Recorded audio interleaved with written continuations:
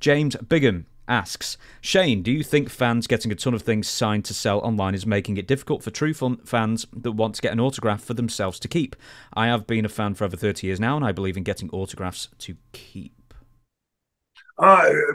What the fans do, my experience in the fans or the people that come and want bulk stuff signed are usually memorabilia store owners and things like that.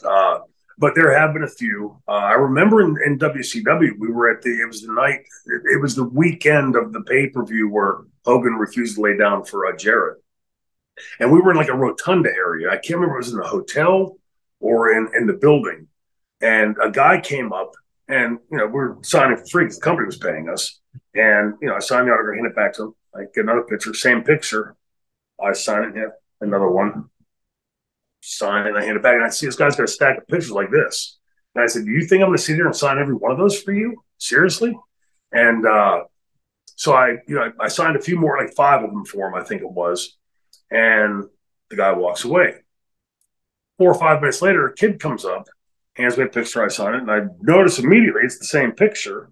And he hands me a second one, and I looked up and started looking around. And over here behind a pillar is the guy that I'd already thrown out of line, sending him back over. And I went over and embarrassed the hell out of him. I said, you send a kid over here to do your work like this. And I told him, look, if you want to do this, then you come to me and say, hey, I have 100 pictures I'd like signed. Here's what I'll offer you. Not just, oh, hey, I'll just keep handing them to him as many as he'll sign. This is how we pay our bills. This is how we take care of our families.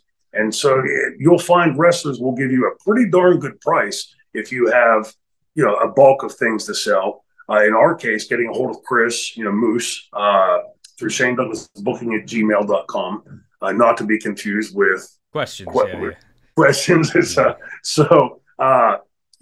you can get that stuff signed. It's rare that you see that, very rare. Most fans are excited to get a picture, get an autograph. And when you've survived as long as we've survived, we've been part of people's lives for, decades.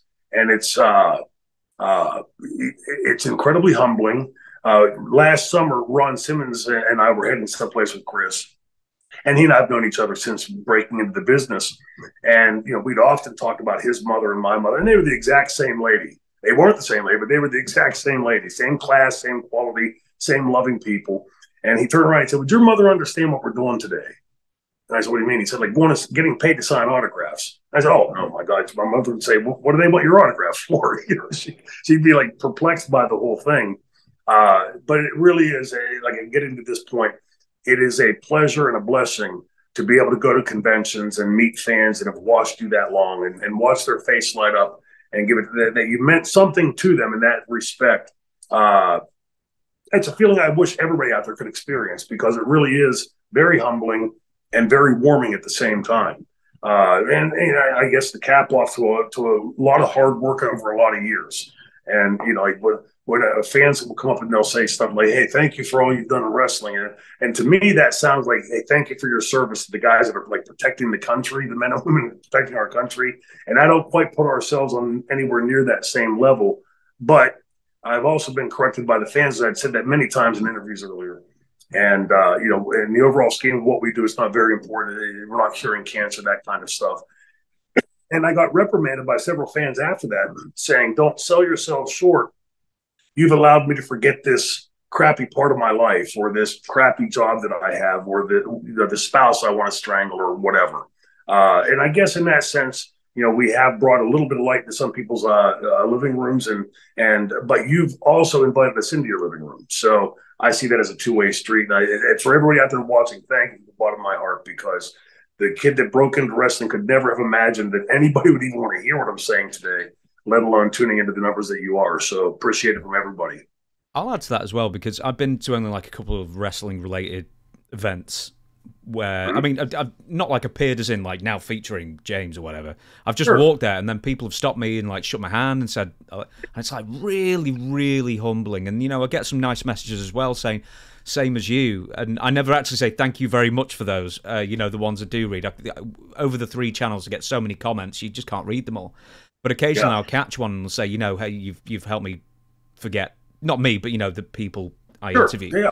Yeah. It's helped me forget, you know, the death of a loved one, or as you say, even like I'm a trucker late at night, and just these podcasts help me get through the day. Yes. And it's incredibly humbling, and it's great to think that, you know, because I actually do this a lot to my family as well, and I just say, because my wife has got a very important job, and I get paid more than her. Yeah. Yeah, exactly. She's got a really important job, but the thing is that I've got what I consider an incredibly frivolous job, but it's not. Yeah. Because entertainment's incredibly important in that same sort of vein. So I always sell myself short, and I'm sure you're the same in that sense of, you know, we're not saving lives, we're not doctors, not policemen, you do that kind of thing. But it's got its own value, absolutely. And there's millions of these podcasts out there on just any topic you can think of, and that people take the time to find this one and listen to what this idiot has to say is. You know, it's incredible. You know, it's I guess it's like the sort of like the epitaph to a career, right? You put this time in, and you wonder throughout that entire career, is anybody really paying attention? You know, like it's you know, the way I presented the franchise character was meant to be the anti-hero, very much the anti-hero, the counterpoint, and the vulgar counterpoint. And, you know, hopefully nudging some people saying, like, I don't want to be anything like that guy. But the fact that I hear fans now coming up and saying, I used to hate your guts, I want Taz to break your neck. But as I got older, I realized what you're doing, and now you're my favorite wrestler. It's, for us, has been, you know, you hear actors say, you know, for those 2 hours, I get to put my skin in somebody else's skin and become that person. And, you know, I've been able to do that for 41 years, you know, and I also want to pack the guy up and put him in the drawer for a bit. But it allows me the two very different viewpoints on the world and approaches to things. Because I played this guy so long that I can see that, but that people are now getting it. I had one kid come up and at Legends of the Ring, Franny and I were there. It was the first time we'd appeared together in years.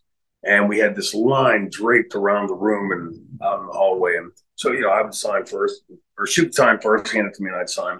And I noticed like some kind of altercation or melee going on 15, 20 feet over this way, and which drew my attention. And I see people gathered around. Now I'm assuming somebody went down, like somebody had a heart attack or something. So I jump around the table to go out there, and there's this kid just collapsed, and he's shaking, you know, trembling like a puppy dog. And he said that as he approached, he got so nervous because he was getting an autograph for his friend, but he was a big fan as well. And when he first saw Francine, he started like just to losing it. And I'm like, that's very strange, right? Like in our take from it, because I think we've been fairly accessible over all these years. You can come see us, and you know, a lot of, like, Franny has her eyes up here, podcasts and everything.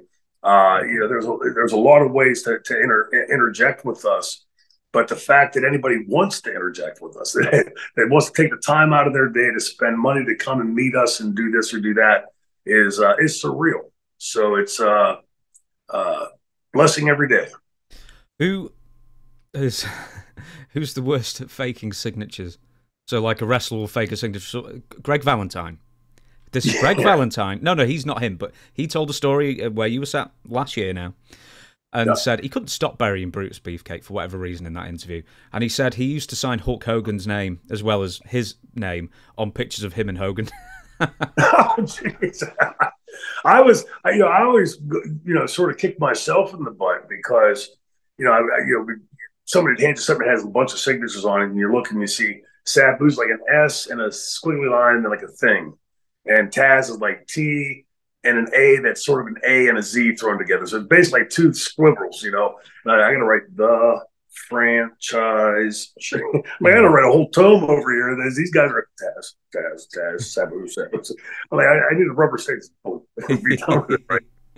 No, it's good. All good.